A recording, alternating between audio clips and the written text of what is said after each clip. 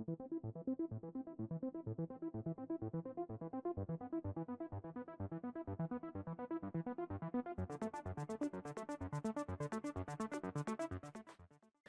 everyone, welcome back to the range. My name is Matt. After getting a taste of night vision and my love for tech, I bring you the Commander NV100 series from OneLeaf.AI.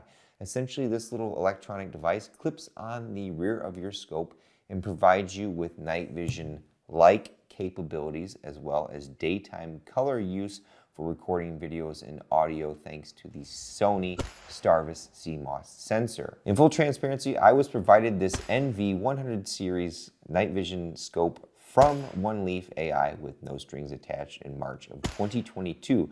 As of recording this actual review, it is almost March of 2023. They have a standard affiliate sales-based commission setup that a lot of different companies have to offer, where I provide you guys with a trackable sales link or a discount code, and essentially that earns me a sales commission in the end, and it costs you nothing. Now, unlike other channels, I'm not really here as an influencer. I'm here to give you guys my dead honest opinion on a particular product that I'm sent.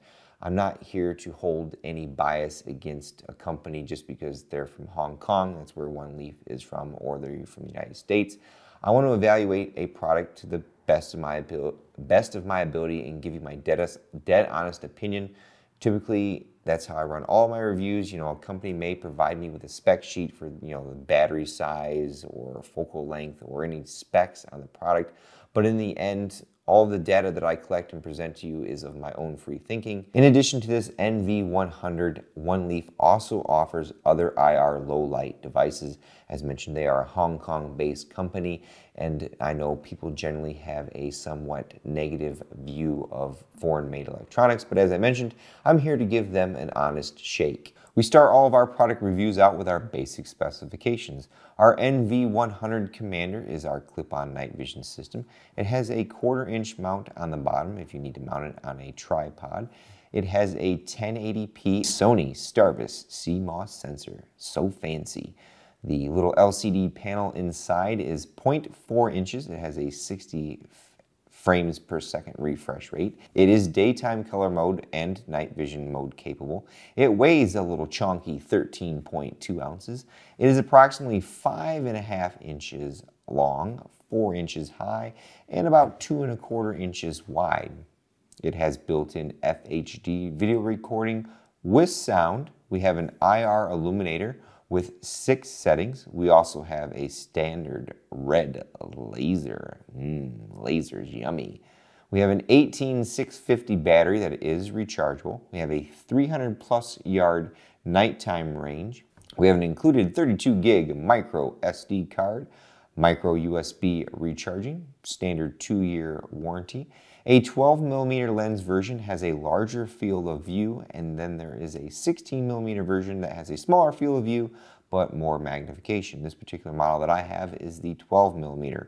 Retail price is around $330 and available direct and or from Amazon. Our NV100 has primarily lived on our primary arms 3-18 by 50 first focal plane scope with the Hera reticle since I received it. In order to mount this unit to your scope, you'll need the appropriate sized eyepiece adapter, possibly the included electrical vinyl tape that you're going to wrap around the eyepiece to get a nice tight fit. You want to make sure that the IR illuminator is in the 12 o'clock position when locked in. You'll tighten these little screws down over here, and you want to make sure your scope's diopter ring on the back that you adjust focus is turned all the way in. This brings us to our first concern about this package is the overall length. If you don't have any additional rail space on your firearm, particularly a bolt action gun that only has a 6-inch rail piece on top, you'll find that getting the proper amount of eye relief is going to be very difficult. You may have to increase the length of pull on your stock if you have it, or you may not be able to use it at all in this particular setup.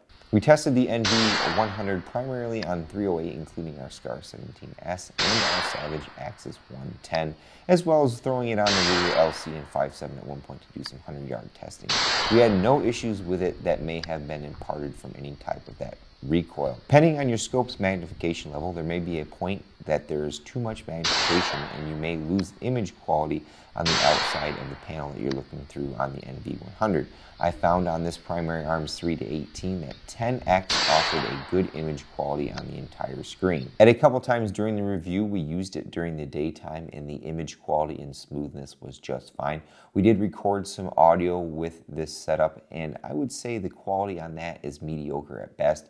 It pretty much reminds me of what the original GoPro had for audio quality. Alright, we are recording, so M80A1 should be above his right ear, or on the left side of the plate. Actually shot that not too bad. The second shot I'll place probably where it says armor.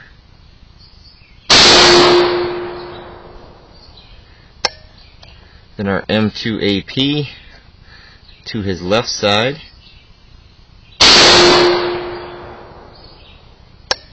We tested the night vision functionality out to about 100 yards and I was pleasantly surprised. Although if you don't have a night vision setting on your scope's illumination, you may find it too bright to use with the NV100. We can make out our steel gongs with it at ease and the IR illuminator had plenty of reach to provide adequate illumination.